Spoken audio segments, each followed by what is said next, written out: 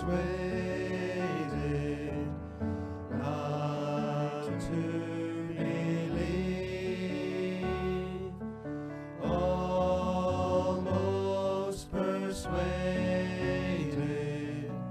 Christ to receive. Seems now some soul to say, Go, Spirit, go thy way. Some more convenient day, on thee I'll call. Almost persuaded, come today. Almost persuaded, turn not away. Jesus invites you here. Angels are lingering near. Prayers rise from hearts so dear. Oh, wanderer, come. Almost persuaded, harvest is past. Almost persuaded, doom comes at last. Almost cannot avail, almost is but to fail. Sad, sad, that bitter wail, almost but lost.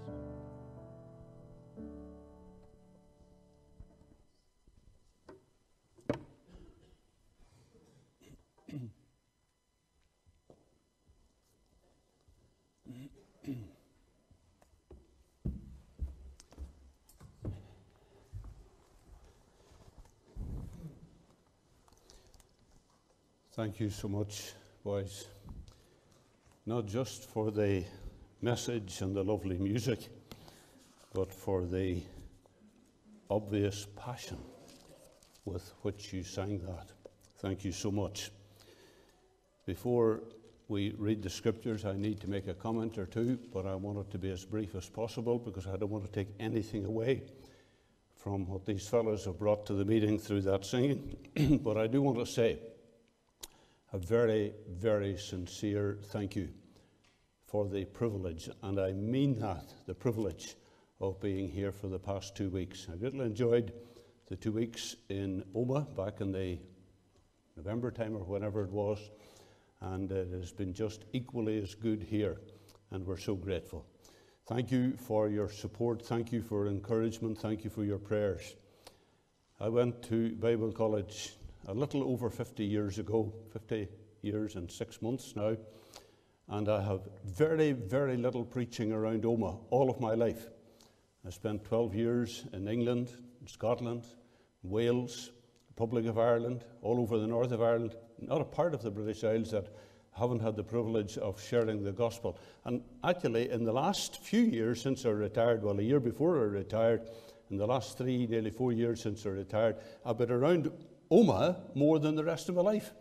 And I'm grateful for that. The Lord gave me a verse a few years ago, and it was this: the Lord shall do more for you than at your beginnings. Much more for you in the latter end than at the beginnings. Now we look forward to what that greater thing will be. And I believe it will be greater yet. The Lord has great purposes of blessing in store. Some of you have been following what's been happening in the Asbury Seminary in the United States. If you're on social media, you couldn't help but notice it. And while there are always skeptics, and there are those who have their varying views, it does seem, at least from those who are spiritual and those who are discerning, it does seem that there's a stirring again of the Spirit of God.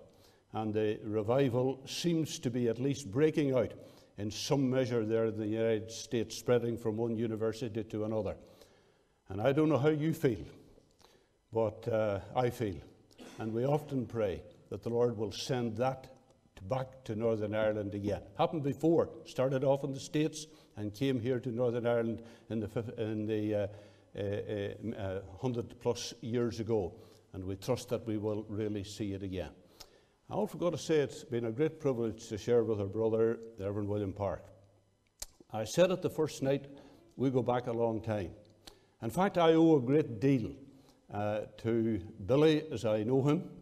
I owe a great deal to him because it was when he and a couple of fellow Faith Mission workers missioned the other side of Omagh and away down around Newton Stewart. Some of you will have heard of Drought. One or two of you will know where that is. And that was a particularly blessed mission. And we as a family, my brothers and I, all got a tremendous lot of help and blessing in that mission. And we look back on that as a time of a turning point. I'll tell you one of the things that he did to me. I was a shy teenager. And he arrived up on a Saturday afternoon on his way into Omagh, going to the open air meeting there in the centre of the town. And he said, "What are you doing this evening, boys? You coming to the open air?" And he said it in such a way that I couldn't say no. And it was probably the best thing that ever happened as a 16, 17-year-old. I was landed in the open air and a microphone pushed into my hand and invited to share a few verses of Scripture, and that was the start. Thank you. And we give God the glory. Let's get to business. Let's read together from Matthew chapter 23. I wonder, is there a glass of water? No, there's not one here. For some reason or other I'll need. You can't be doing with dry preachers, can you? So I need a wee drink. Now we're going to read from Matthew chapter 23. Matthew's Gospel in chapter 23. Now before I read this, I want to explain to you the context of this.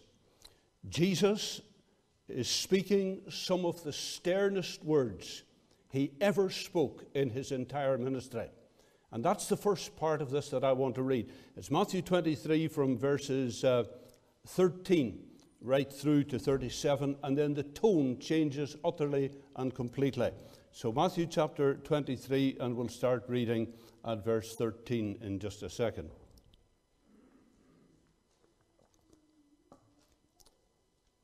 But woe unto you, scribes and Pharisees, hypocrites, for you shut up the kingdom of heaven against men, for you neither go in yourselves, neither suffer ye them that are entering to go in.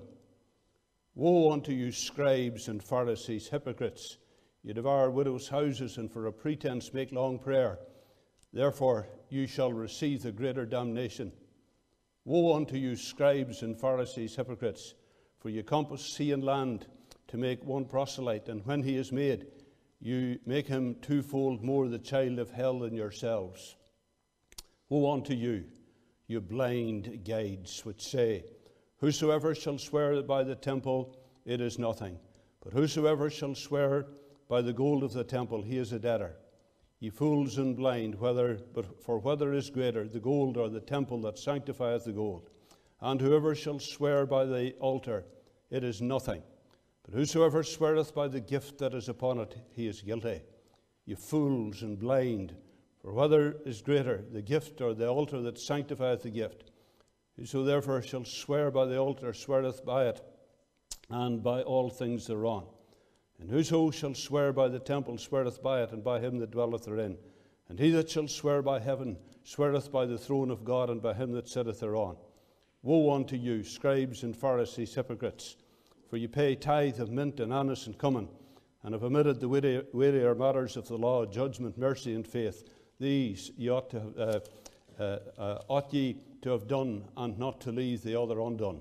Ye blind guides, which strain at a gnat, or strain out a gnat, and swallow a camel. Woe unto you, scribes and Pharisees, hypocrites, for you make clean the outside of the cup of the platter, but within they are full of extortion and excess. Thou blind Pharisee, cleanse first that which is within the cup and platter, that the outside of them may be clean also. Woe unto you, scribes and Pharisees, hypocrites, for are like unto whited sepulchres, which indeed appear beautiful outward, but are within full of dead men's bones and of all uncleanness. Even so ye are also outwardly appear righteous unto men, but within ye are full of hypocrisy and iniquity. Woe unto you, scribes and Pharisees, hypocrites, because you build the tombs of the prophets and garnish the sepulchres of the righteous, and say, if we had been in the days of our fathers, we would not have been partakers with them in the blood of the prophets. Wherefore ye be witnesses unto yourselves, that ye are the children of them that killed the prophets. Fill ye up then the measure of your fathers, you serpents, you generation of vipers. How can you escape the damnation of hell? Wherefore, behold, I send unto you prophets, and wise men and scribes, and some of them ye kill and crucify, and some of them shall ye scourge in your synagogues, and persecute them from city to city, that upon you may come all the righteous blood shed on the earth, from the blood of righteous Abel unto the blood of Zacharias, son of Barachias, whom ye slew between the temple and the altar. Verily, I say unto you, all these things shall come upon this generation. And now the tone changes completely. O Jerusalem, Jerusalem, thou that killest the prophets, and stonest them which are sent unto thee, how often would I have gathered thy children together, even as a hen gathereth her chickens under her wings, and ye would not. Behold, your house is left unto you desolate. For I say unto you, ye shall not see me henceforth, till ye shall say, blessed is he that cometh in the name of the Lord. Amen. Let's pray together. O God our Father, we want to praise you for the lovely sense of your presence with us in this building tonight. And we thank you that we have your word open before us. And we're coming before you tonight to pray that you would speak very powerfully through your word tonight. We pray, O God, that by your Spirit you'll take the simplest of truths and you'll apply them with great power. We pray, O God, tonight that there may be a shaft of light come to hearts and minds in this meeting. We pray, O God, that there will be a deepening conviction of sin and need. We pray, O God, tonight that a spirit of repentance might sweep over this meeting tonight. We pray, O God, that your amazing love and grace and mercy, and your tender compassion, your loving kindness, would so grip souls tonight that they would be drawn powerfully to the foot of the cross. O God, we pray that you will move by your Spirit amongst us in this final night of this mission. We look to you, O God, that you will have your own way. Lord, take the simplicity of this little message, we pray, and grant that the Lord Jesus will be truly exalted and glorified. In his lovely name we pray. Amen. I expect most of you have already guessed what the text is tonight. Those of you that are anyway familiar with the Bible, you will know that. Here it is. It's verse 37. O Jerusalem, Jerusalem, thou that killest the prophets and stonest them which are sent unto thee, how often would I have gathered thy children together as a hen gathereth her chickens under her wings, and ye would not. I hesitated about reading the series of 8 woes that come prior to this. Actually, this is the most scathing attack that Jesus ever launched on anybody. All of us tonight, I'm sure, associate the words of Christ as being full of mercy and grace and love and compassion. And this series of 8 woes that he launched are, as I say, the most scathing that he ever spoke. And who did he save them for? He saved them for the religious leaders of the nation of Israel at that time. If you had, I don't want to go through them all, but let's remember this. Let's remember that the man of sorrows who hung on a cross is also a man of severity. And if ever you needed that illustrated, you certainly have it here right before us. Jesus was coming right to the very end of his ministry here. This was probably on the Tuesday before Good Friday. And after he has launched this attack on these religious leaders, and for obvious reasons he launched the attack, Jesus stands up and he says, "Oh, Jerusalem, Jerusalem." That's why I said the tone changes. Because what we have here is a picture of the Lord Jesus standing outside of the city of Jerusalem, looking down upon the city, and he weeps. And what we have here in this verse is the parting wail of rejected mercy, of rejected grace, of rejected love. There is nothing that stings, that hurts more than the rejection of love, the rejection of this mercy and this grace. Listen to what Jesus had to say to these people. He accused them of being hypocrites, blind fools, whited sepulchres, serpents, murderers. And the problem with all of these people was their hypocrisy and their blindness. I think that highlights something to us. The absolute disaster of endeavoring to show something outward, or trying to accomplish something outward to try to please God, when inside there is the desperate need for a work of God's saving grace.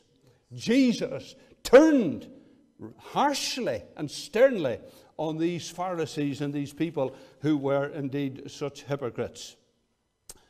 But let me emphasize again that what we have here is appalling sternness against these hypocritical leaders, but it's combined with intense pity. And I would hate anybody to go away from this meeting tonight thinking, "Oh, we had a picture from the preacher tonight of a Savior who was harsh and hard." He was harsh on hypocrites, but he expressed deep pity and loving mercy to the people that he literally was breaking his heart over. The parting wail of rejected love, or we might sometimes, and we have called it, a lament from the lips of the Savior. Somebody put it like this: there was pent-up emotion in the heart of Christ, and it breaks out in a lamentation for the city that had denied him. You see, just days before, Christ had entered the city riding on a donkey, not on a white horse, on a little donkey. And the people threw off their clothes and their garments, and they spread them before him. They pulled down palm branches and they spread the way. And they were singing, "Hosanna, Hosanna," and they were welcoming Christ into the city. But within days, these religious leaders were plotting to kill Christ. And there's this deep lamentation. My first little point tonight, and these points are very simple this evening. First little point I wanted to make is we see the groaning of Christ, the groaning of our Lord Jesus, the weeping, the emotion that there was here. You know what the shortest verse in the Bible is, do you? Hope so. Jesus wept. It is the shortest verse, so that we might remember that Jesus knew what it was to weep. Of course, he wept at the grave of Lazarus. No doubt there was emotion and tenderness because his good friend had died. But I honestly think the weeping, that which brought the tears to the Savior at the grave of Lazarus, was not just the emotion of someone who had died. The weeping was more because of their unbelief, because of their rejection of him, and he wept there. But there is no doubt whatever, as Jesus stood over this city, he was weeping because of their blindness and their hardness of heart. Look at the number of times that Jesus says in this passage in Matthew, and this passage that we have read. He said in verse 16, "You fools and blind." Verse 16, you blind guides. Verse 17, you fools and blind. Verse 19, you fools and blind. You see, when light comes to us, when we understand the way of salvation, when we get an understanding that Christ died on the cross for our sins, when we realize that he was the sacrifice for sin, he became the curse for our sin, and when we understand that it's only as we repent of our sin and come to him and respond to his love and open our hearts to him, we get light, we get an understanding that that's the way of salvation.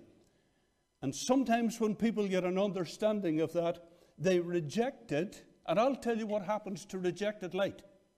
It becomes darkness, and a veil comes, and a darkness comes. We've seen it again and again in evangelistic ministry over the years. People who get light, and when they reject it, the light actually becomes darkness. And that was what was going on with these people here. So the groaning of Christ came, first of all, in the first place, because of blindness and hardness of heart.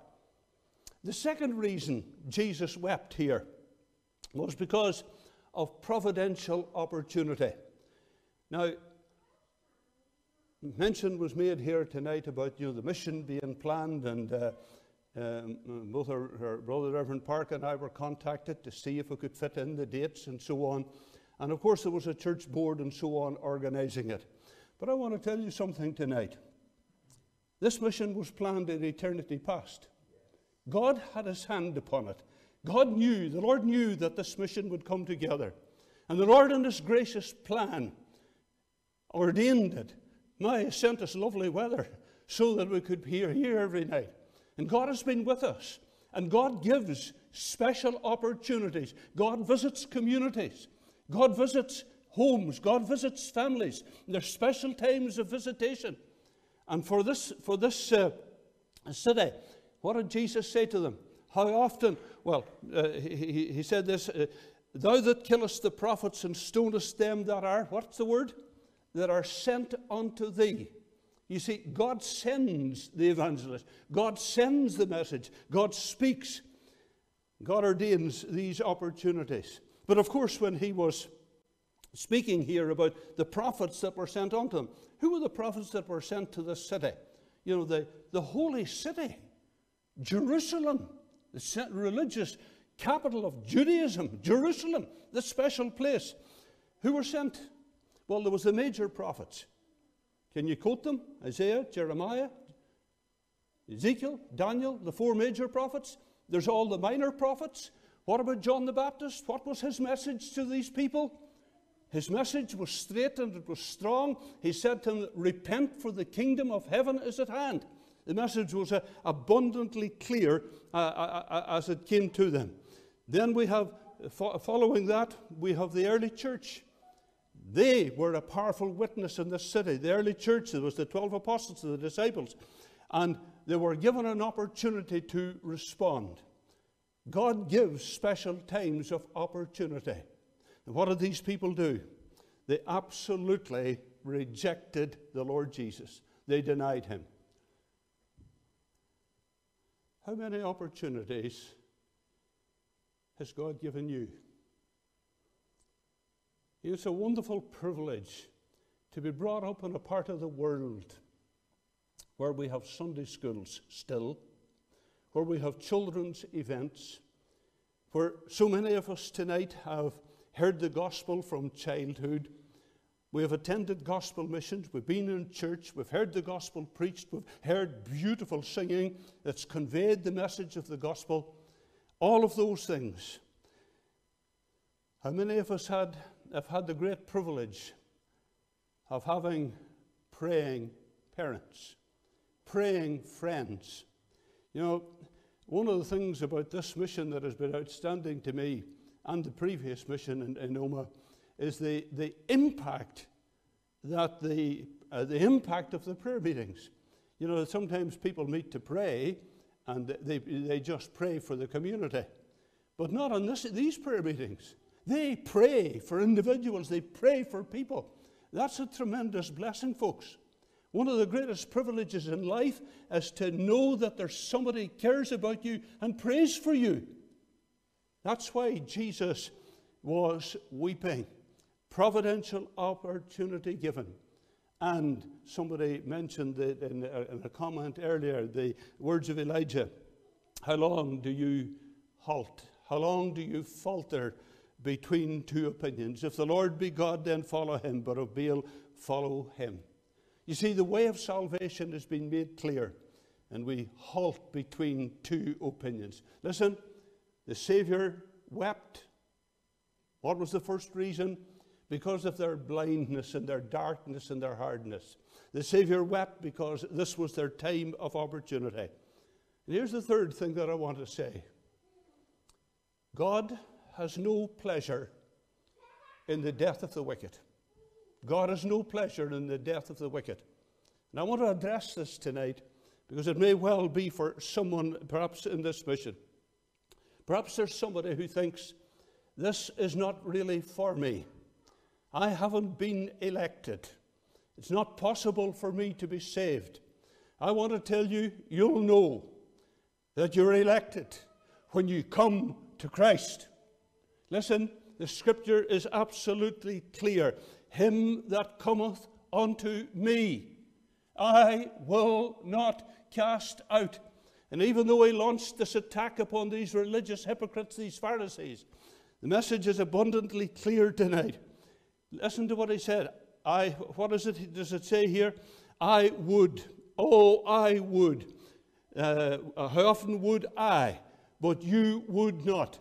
And if you take nothing else from the service tonight, will you get this? He says, I would. But what did they say? They would not. Or Jesus says, they would not. God has no pleasure whatever in the death of the wicked. You know, God cannot deny himself. Paul, writing to young Timothy, said this, he cannot deny himself. He remains faithful, for he cannot deny himself. Now, do you understand it tonight? That God cannot deny himself. And if you will come, he will receive you. If you'll respond to his love, you will not be cast out, but you'll be taken in. You'll be welcomed. You will be received. God has no pleasure in the death of the wicked. 2 Peter 3:8, God is not willing that any should perish, but that, who? A selected number? No. But that all should come to repentance. Salvation is for you tonight. He has no pleasure in the death of the wicked. God delivers what he promises. It's a bona fide offer. Not like these old Pharisees. Oh, they made promises, but they didn't fulfill them. They couldn't fulfill them. And they tried to shut up those that were entering in. See, that was one of the severest criticisms of these Pharisees. They wouldn't go into the kingdom of God. They rejected Jesus outright.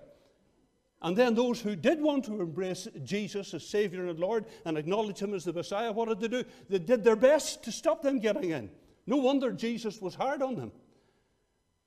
But I tell you again, God has no pleasure in the death of the wicked. Why did he weep?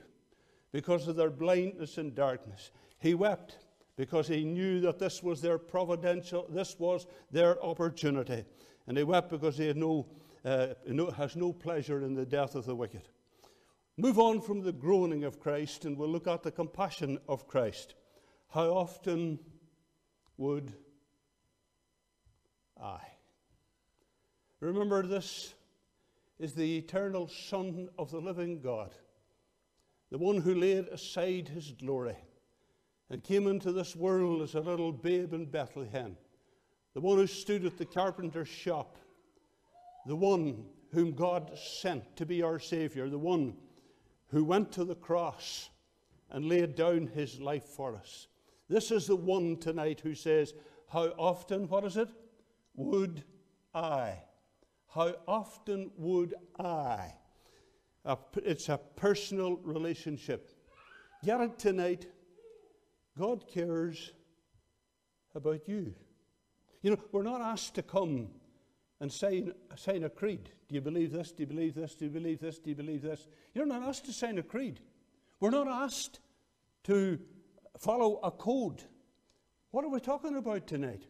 We're talking about entering into a vital, living, personal relationship with the eternal God, his blessed Son, the Lord Jesus Christ. He wants to come into your life and be your Savior. God deals with people face to face. He deals with us as individuals. You know, I look over a crowd tonight, look over a group of people. You might say God looks down upon the millions in this world. He does. And he knows every one of us by name, and he knows every single thing about us. But I want to tell you this. God knows you as an individual. There's nothing he doesn't know about you. There is no fault. There is no nothing that has happened in your past. You can't hide anything from God. The Lord knows everything about you. He knows everything about me. And he wants to meet us face to face. Face to face. That's what he did with Moses. Remember Saul of Tarsus, an angry, bitter man, a persecutor of the church, a blasphemer. God met with him face to face on the Damascus road. And he wants to meet you as an individual, as an individual person. Isaiah, he saw the Lord. We can think about loads of people that came face to face with the Lord Jesus Christ. We come to know him, and he comes to know us. Think of the psalmist David. Imagine being able to say, the Lord is my shepherd. He's my shepherd. I know him. Do you know that? Or is God just someone out there? Or is it personal? Is there a sweet, personal, vital relationship with him? And didn't Jesus say, I am the good shepherd and I know? I know my sheep. You're not been asked to sign a creed. You give credence to a certain a jumble of words or a code or anything else. It's a vital, personal relationship with him. Well, the compassion of Christ is demonstrated here in a personal relationship with him. He wants to have a personal relationship with you. Come into your life, pardon your sin, pour his grace upon you, transform you and change you, conform you more and more into his likeness. That's what the gospel is about. Changing you, transforming you. Personal relationship. Then the second wee point I want to make here in the compassion of Christ is his tender disposition. This is beautiful. And I'm glad we're in a part of the world where the congregation will kind of know what we're talking about. As a hen gathers her chicks under her wings. If I was around Belfast and I started to talk about a hen gathering her chicks under her wings, the 99% of the people, unless they're yuppies, you know, and have a few hens in their backyard or whatever, of course that's more and more common now, people don't know what it's like for have an old clucking hen and have a few chicks around the farmyard. Maybe some of you younger folk mightn't know, but I think you have a reasonable idea in this part of the world. The old mother hen, she cares about her chicks. And if there's a cat, or there's a dog, or there's something in the air, a buzzard, bird of prey, that mother hen will know about it long before you or I would maybe know about it. And that mother hen will act like a flash. And if any of you have seen it happen, you'll hear the cluck of the old mother hen. It's sharp, but it's a sharp cluck for what purpose? To alert those wee chicks to danger. And you know what they do? Those chicks know the sound of that mother hen, and they run. She opens her wings and they run. And where are they? They're in under the wings of the mother hen. What do they go for? They go because they know it's a place of absolute safety. Jesus said, I am come to seek chicks, lost souls. What does he want to do?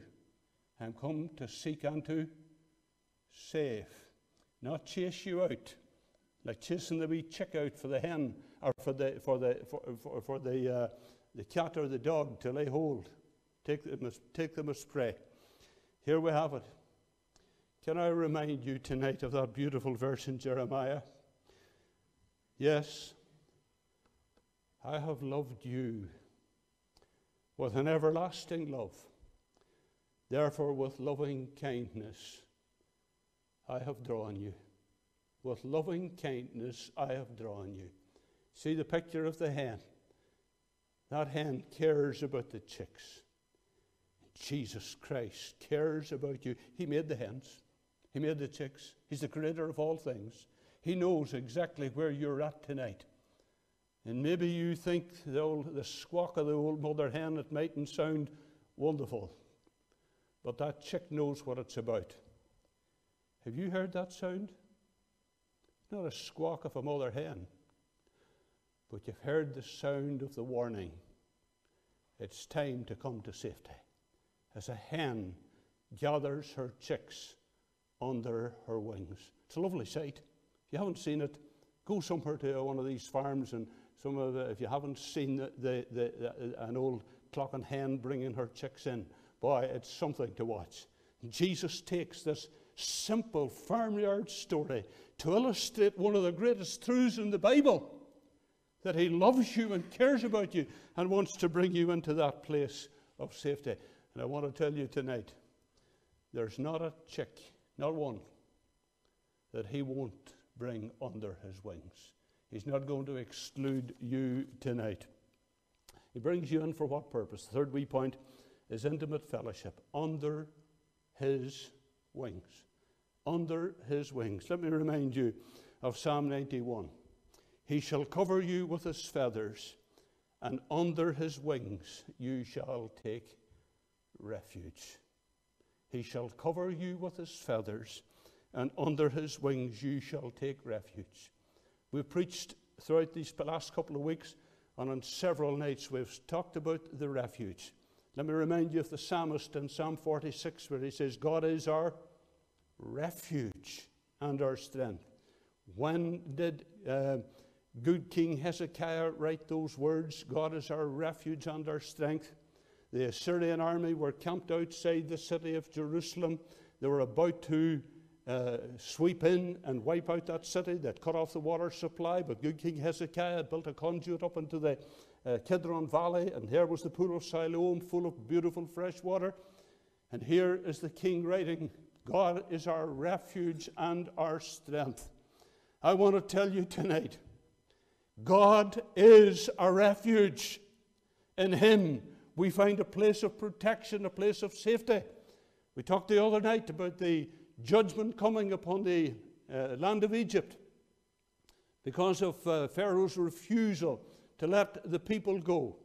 God prepared a way by which the children of Israel might have a place of refuge. You know the story. The shed blood of the lamb. They took the bunch of hyssop and dipped it in the blood, and when it was applied to the doorposts and the lintels, what happened? There was the place of refuge. They were under his wings. What a place of refuge tonight. He brings you into that place of intimate fellowship. It's a place of safety. I love Romans 1:8, don't you?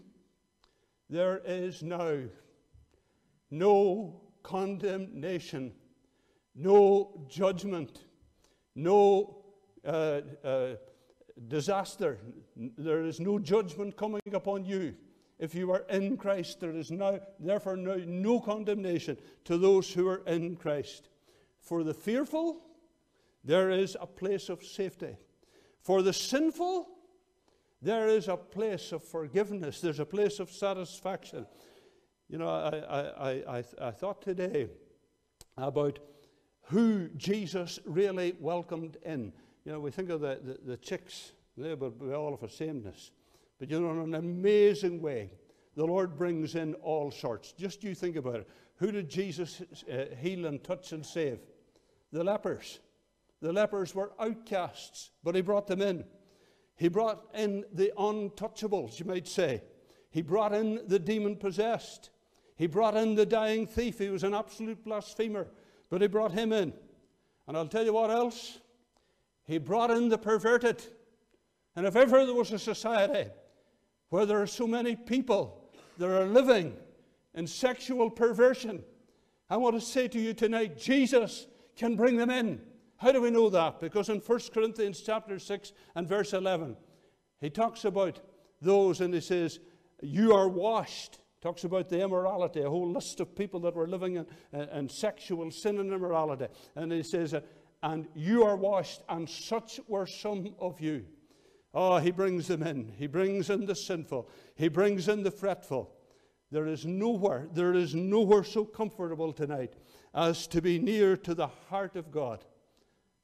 There is no more warmer, comfortable place, no safer place than to be under his wings. When are you weary of sin? Are you weary of your brokenness? Weary of the life you're living? I want to tell you tonight, he wants to bring you in under his wings. Place of intimate fellowship. Let me move to the last wee point here tonight. It's the rejection by Christ. Here we have this beautiful picture of loving kindness, tender mercy, amazing grace. And then we have these words. The hen gathers their chickens under her wings, and you would not. And you would not. Or another translation puts it, you were not willing. You would not listen. Then this deliberate refusal, Jesus points it out here clearly. This deliberate refusal, what does it bring? It brings the pronouncement of destruction on this city. Listen to these words. Your house is left unto you desolate. Absolutely desolate. And that was totally fulfilled when in AD 70, 71, somewhere in that, around about that time, the Roman armies came in and the city of Jerusalem was razed to the ground. Absolutely wiped out. Not a stone standing on the top of the wall. You talk about the Russians destroying Mariupol in eastern Ukraine. This was an even vaster destruction. The city was absolutely wiped out. And why? Why? You say, why did that desolation, why did that destruction come? Simple reason. You were not willing and obedient. They were rebellious. You know, the Bible teaches us that rebellion is as the sin of witchcraft. Yeah? Do you equate stubbornness and rebellion with witchcraft? I hope nobody ever touches the Ouija board or touches anything belonging to the occult or anything that's satanic. It's evil. It'll destroy you. But listen, rebellion and stubbornness is equated with it says it's a sin of witchcraft. Where do we read that? We read that in 1 Samuel chapter 15 and verse 23. Who was the character involved? He was King Saul. And he was toppled off his throne. He was rejected as being king. And his downfall was all because of stubbornness and rebellion.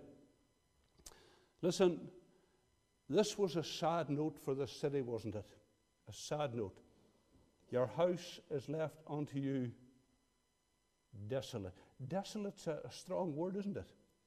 Desolate means wiped out. Desolate means completely and utterly destroyed. Desolate means no life left. It's a bare, waste place. That's the picture of the city here. And if we do what these people did, remain stubborn and rebellious, we hear the call of the Lord Jesus, come unto me, all you that labor and are heavy laden, and I will give you rest. And we stubbornly refuse. And we reject the Savior's wooing, tender words. If we reject them. Let me preface this comment by the words, God hath no pleasure in the death of the wicked. But I tell you, if we reject the call of Christ, if we refuse his offer of mercy, there is only one result. And the result is desolation. What did Jesus say to these Pharisees and scribes, these utter hypocrites? Jesus said to them, how can you escape the condemnation of hell? How can you escape? Your house is left unto you utterly desolate. Let me finish with just a simple story tonight. The story is told of in the West Country, Devon, Cornwall, way down in the west of England, the West Country it's called. There was a gypsy family that travelled around many years ago. There was the old gypsy caravan horse-drawn. It had been an exceptionally wet season, and some of the bridges in those little villages, from moving over one stream to another, some of those bridges were made of timber. And because of the exceptionally wet season, the timbers were wet. Some of them had begun to rot a bit at the edges, and they were slippy and dangerous.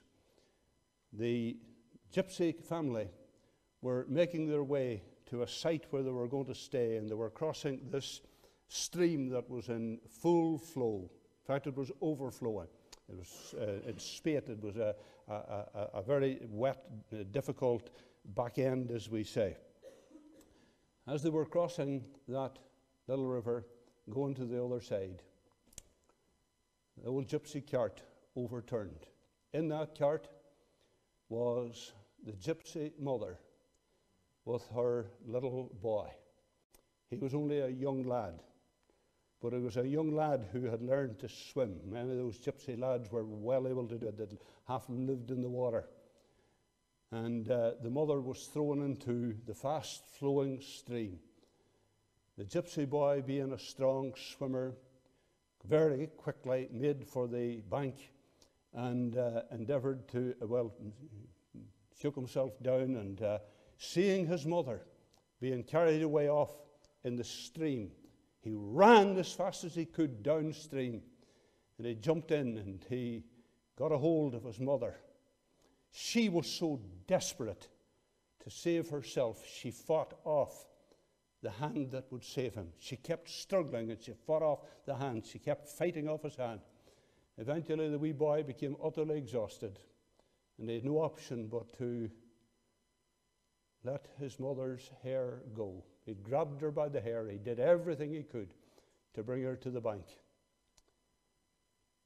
Her body was recovered days later. The gypsy funeral, the story goes, the gypsy funeral was held, and after the committal of this old gypsy mother, the boy was hiding behind a gravestone not far away from the place where his mother was buried. And they could hear him weeping, as you might understand the boy would do. It wasn't, "Oh, my mother." It was, "Mother, I would have saved you,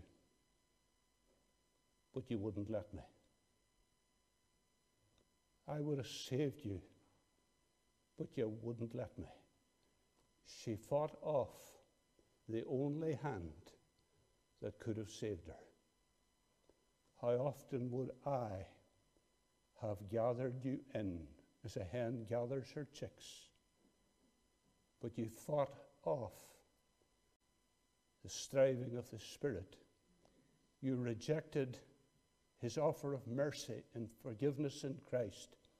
You've rejected his pleas to come, leaving services, doing something else to try to obscure the message that you've heard, perhaps, doing things to try to alleviate yourself and try to drown out the conviction of sin.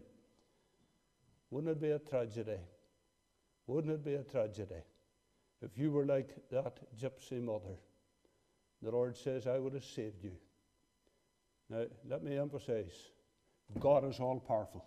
He's absolutely sovereign. But listen, you and I are being invited. And the Lord is graciously drawing some of us tonight. And he's bringing us to that place of rescue. He's bringing us to the bank. Don't do what that gypsy mother did. Fought off the hand that would save you. And don't have the Savior weeping, "I would have saved you, but you wouldn't let me." Will you let him save you tonight? Will you repent and say, "Lord, I'm sorry for my sin. I'm sorry for holding out so long. I'm so sorry that I've gone my own way for far too long. Will you say tonight, Lord, I don't understand it all. I don't see it all. But on faith tonight, Lord, I'm going to take a step of faith. I'm going to surrender my life to you. I'm going to put my life in your hands and respond to your love. Let me finish with one verse. Come unto me, all ye that labor and are heavy laden. How do I feel somehow tonight that there's somebody and you're just weary of sin and weary of resisting, weary of all that's been happening in your life. You're just weary. Come unto me, all you that are weary and heavy laden. What does Jesus say? I'll give you rest. Does that sound sweet? I'll give you rest. He will. One condition. You've got to come. Will you come tonight? Will you respond in the closing moments of the service and say, I'm coming. Lord, I'm coming tonight. We pray, as Paul will rejoin us undoubtedly in a second.